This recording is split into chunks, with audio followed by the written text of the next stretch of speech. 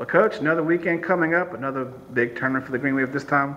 One you're hosting the Tulane Pelican Classic. Just talk about this weekend.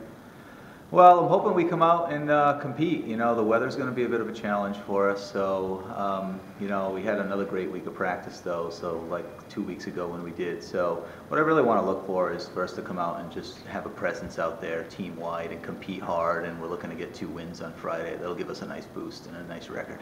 Of course, this is also in addition to your team dual matches. You also have a pairs tournament on Saturday, of course, weather permitting. Just once again, talk about how that goes and how the format for that. Yeah, the pairs tournament is a great event because it gets us more action. You know, in a duel, it could be over 40 minutes or an hour. It's just 3 games. But in the pairs tournament, what we have is 2 brackets. So we'll bracket up our 1s and 2s from each of the 4 schools, and then we'll have a separate bracket for the 3s, 4s, and 5s. And they'll play in a double or single elimination format, and all the way down to a win. So, you know, our number 1 team's already picked up a pairs victory in DeLand, and we're hoping to do it again. And it's a great experience for our 3, 4, and 5, and hopefully we can be in the finals in that bracket too. Obviously, in the dual match play, you're going to be taking on UAB and Webber International teams.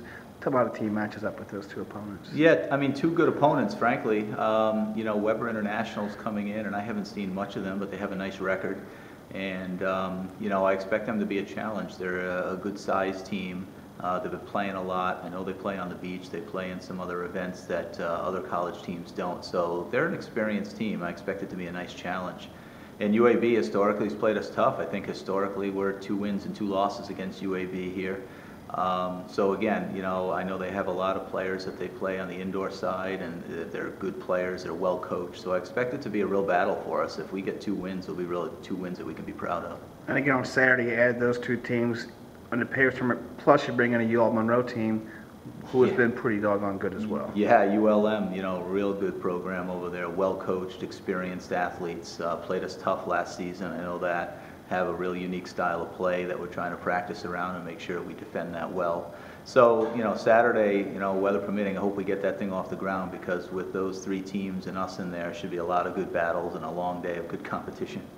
What are you looking for your team to get this weekend? I mean, obviously wins are nice, and that pairs bracket victory for an individual would be great.